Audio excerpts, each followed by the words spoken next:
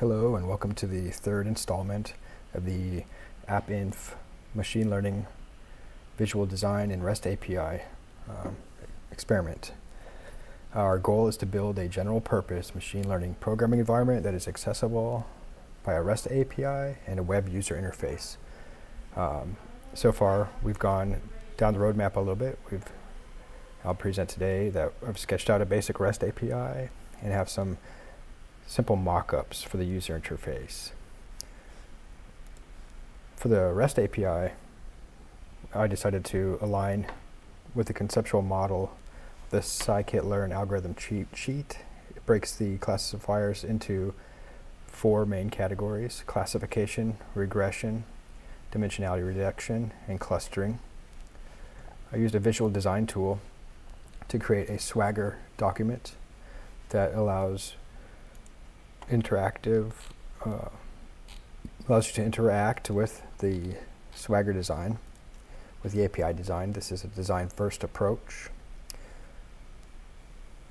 As by way of example, I've added 4 classifiers, one from each category, and defined basic parameters for each of the classifiers straight from the scikit-learn documentation.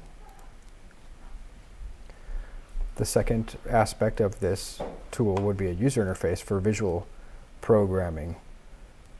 There's an open source visual programming environment called WireCloud. I've recently learned about and started experimenting with, and it allows you to connect kind of modules together into an environment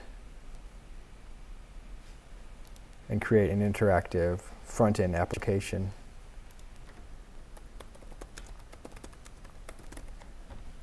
Called a mashup. I've created a set of WireCloud modules that demonstrate what a machine learning workflow would look like in the visual programming environment, and can publish those as soon as possible on GitHub. We'd like to continue this work, getting feedback from the Orange 3 developers who we've been discussing this with, as well as our other team members and general machine learning community, and start building out this REST API using a Python backend. Thank you very much for watching.